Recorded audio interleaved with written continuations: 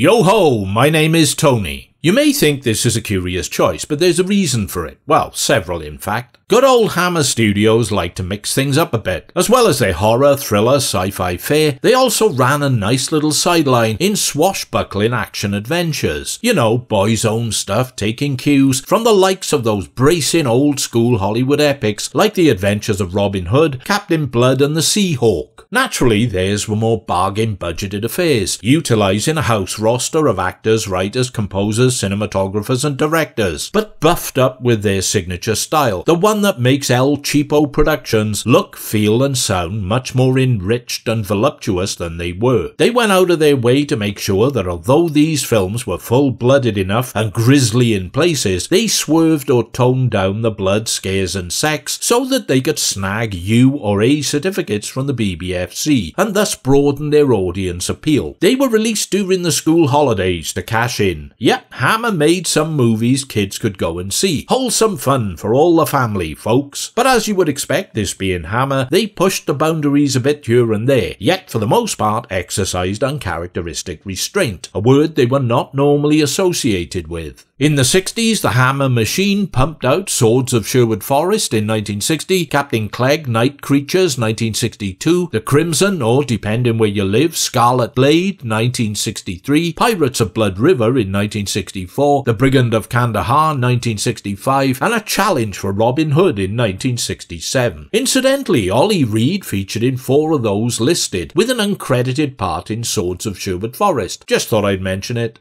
The Devilish Pirates was released in 1964, but it wasn't until 1971 that I caught sight of a poster for it at the old Market Hall Cinema in my hometown. There it was on a double bill with a Scarlet Blade. Now, as I've said previously, films took a while to land in the provinces, but this might seem like stretching it a bit. It was different back then, especially where I lived. Zulu from 1960 was still a big draw and still doing the rounds. Every time it turned up, once or twice a year, I wheeled out to see it, never tired of it. The 60s Bond movies kept arriving like they were on some sort of perpetual carousel. Even films that had been screened on TV popped up now and then, some visually enhanced by that scaled up big screen viewing experience. I was lucky, I was spoiled for choice. The first time I saw the Devilish Pirates was on the big screen. I'd recommend watching it that way. Also, of all the Hammer swashbucklers, some of which the posters boasted were filmed in Hammerscope, whatever the hell that was, the Devilish Pirates is my favourite. Therefore, this review. In 1588, the Spanish Armada entered the English Channel. I think their dastardly plan was to take Plymouth and commandeer it as a base of operations from which to launch an invasion force into the rest of the country. Despite immense confidence and prideful arrogance, things didn't work out in Spain's favour though, and the English Navy, under the combined leadership of Sir Francis Drake, Lord Howard and Sir John Hawkins, kicked their maritime asses all over the ocean. Worst thing you can say about anything to do with the sea is, by God, this thing is unsinkable, unbeatable, indestructible. You're tempting fate and God will fuck you. Trust me. My take on history is often faulty, and that being the case, I'm sure someone will set me right in due course. Just make a comment, okay? However, for the purposes of the review, that's the background against which the narrative plays out. Captain Robles, Christopher Lee, and his crew of the Diablo are limping away from a naval battle on their damaged galleon. The ship has taken a pasting, and Robles felt it was time to cut and run. The high-ranking military don on board didn't agree, so in the interest of self-preservation and being a practical type of guy, Robles shot him in the spine. Robles and his crew are not your average dutiful monarch-loving sailors. They're pirates who took a commission from the Spanish crown to pitch in. When it looks as if all is lost, they're quick to pitch out again.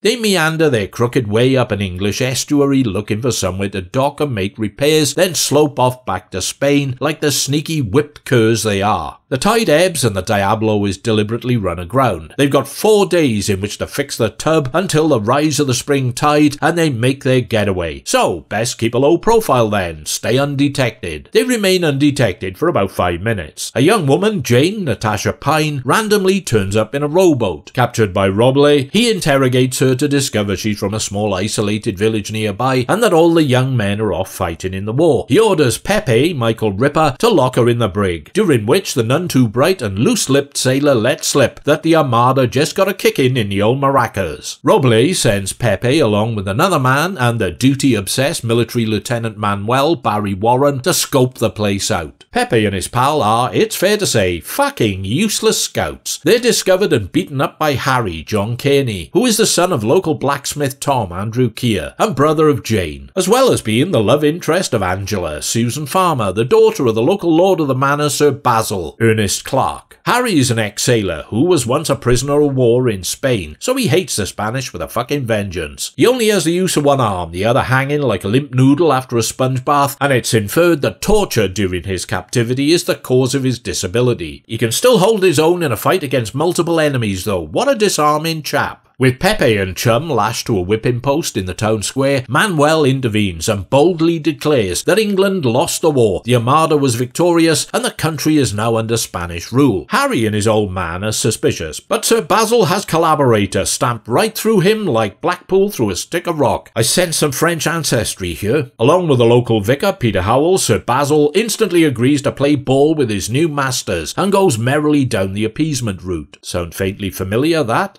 Roble takes immediate charge of the town, demanding that the locals fix his galleon and allowing his men to sing, fight, fuck, and generally run riot. However, when Manuel, who is loyal to the Spanish king, finds that Roble has no intention of returning to Spain, instead figuring to resume piratical activities in the West Indies, he begins helping Harry and a small resistance faction. When Jane outwits her captors, none too difficult, they have shit for brains, and escapes into the marshes, they give chase. Harry is out looking for her, and confronts the two Spaniards chasing her down. He kills them both, running them through and chucking them in a bog. Carrying his unconscious sister back to the town, he is held by two pirates manning a blockade of the only road in or out. There is, however, many square miles of room to go around, if you fancy the scenic route, just saying. When it looks as if they're about to be executed, Manuel appears and blows the two sentries away with his double-barreled flintlock pistol. New one on me, but I'll go with it. Jane reveals the truth to Harry and her father. Spain ain't one shit. Sir Basil is opposed to resistance in any form and rats out Tom and Harry. Clearly he's the dick out of the three. Roble has Tom hanged and Harry flogged. Well done, Bazza! The lapdog lord doggedly continues to toe the line, until Roble announces that they're going to set sail, taking the young women of the village with them as hostages, including his daughter Angela. Basil briefly finds his balls again, but up against Roble's swordsmanship, he's, well, Woody Allen squaring off with Mike Tyson, and takes a well-deserved rapier through the gizzard, not before time either. Manuel assists Harry in boarding the Diablo, setting fire to it, and igniting a fuse to detonate the gunpowder magazine. They manage to get the hostages safely ashore. In a sword fight with Roble on the deck of the burning galleon, Manuel is fatally wounded. Harry steps in, but he's not faring much better, until the dying Manuel lets rip with his two-shot flintlock again, blasting Roble to death. Harry manages to get clear as the gunpowder detonates, and the Diablo and her crew succumb unto a fireball of pyrotechnic death and destruction.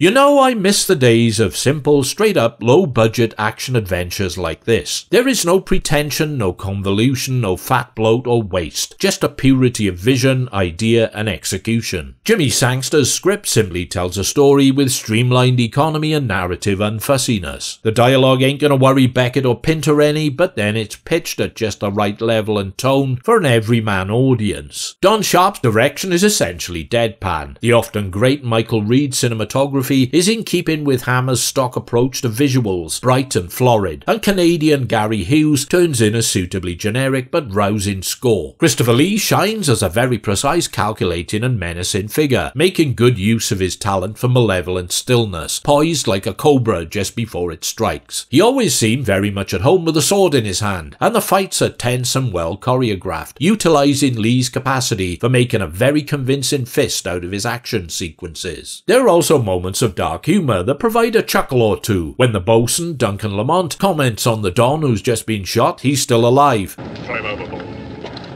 rapidly replies without so much as missing a single beat. Lee is front and center and gives the best performance in the film. Everyone else is pretty much character filler, some better than others. Their jobs are to populate and give structure to the story as it orbits around him. The Spaniards are the least Spanish Spaniards I've ever fucking seen. There are no accents resembling anything remotely Spanish. Michael Ripper, who appeared in 35 Hammer films, plays a character called Pepe, but uses the same Hampshire accent he used in every one of those films, whatever or whoever he was playing. Peter Cushing once joked, no matter what it was, we were all just starring in a Michael Ripper film. Beneath the surface, though, there are hints of some thought and depth relating to the subjects of warfare and invasion. As an island nation with the development of naval technology and the advancement of coastal defences, the last invasion of Britain was by the French at the time of the French Revolution in 1797. Before that, it had been the Normans in 1066. The 1797 one is often dismissed as it was a miserable failure. Fear of invasion, however, remained a nagging ghost haunting the collective national consciousness. It coalesced as a much likelier and more realistic possibility at the time of the First and Second World Wars. The Devil Ship Pirates reflect similar themes present in Alberto Cavalcanti's 1942 wartime propaganda flick Went the Day Well. Intended as a warning of the type of threat Britain was facing at the time, as well as a morale-boosting flag waver, here a chocolate box rendition of a small English village community falls foul of an invading force of Nazi militia.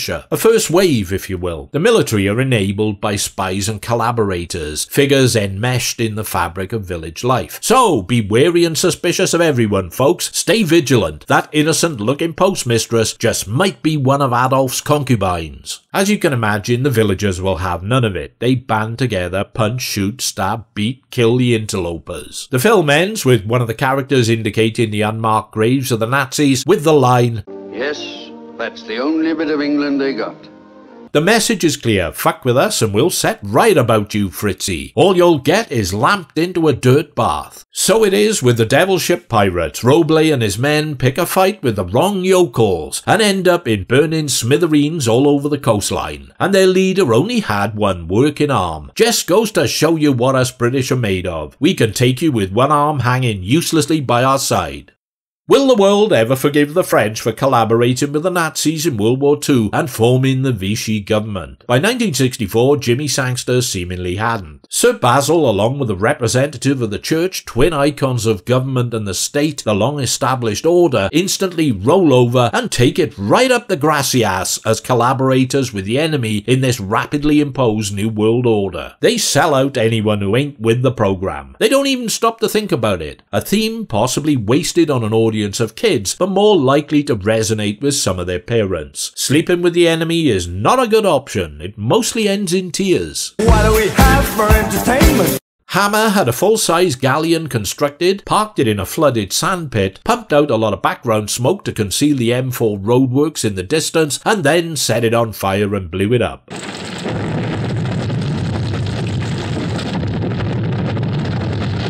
That's how you do it. The film nips along at pace. There are fights, swordplay, marshes, quicksand, hangings and floggings, and a romantic thread that doesn't get in the way or slow anything down. I've just rewatched the Blu-ray version, and it's quite lovely. Held my attention from beginning to end, left me feeling happily entertained and a little bit saddened that although films of this type provide the easiest of blueprints to follow, no one can seem to replicate their creative essence these days. Once upon a time, the focus was set on storytelling, providing fun and entertainment, and making a buck or two. Now how difficult can it be? Not exactly quantum physics, is it?